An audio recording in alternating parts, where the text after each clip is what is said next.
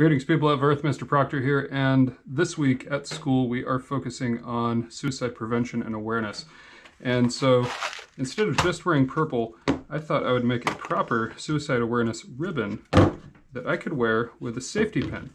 Now, a safety pin is something you'll see on my collar in virtually every photo of me from 2006 onward.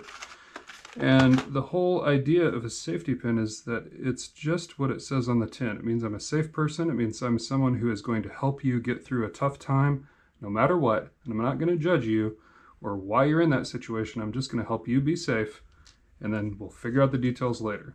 I reckon about that much will be fine.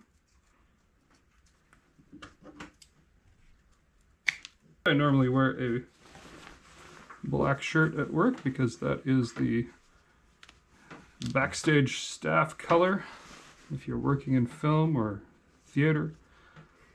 Now I have bought plenty of material to make more of these, and I'll make that available to my students, those who feel like they can take the commitment of wearing a safety pin on their person, signifying that they are a person who it is safe to talk to, a person who will help them get through whatever they're facing without judgment, and within the law, and within the policies of whatever community they're in. And you know, it might take you a few tries, but isn't that what everything in life is like? You just gotta keep trying.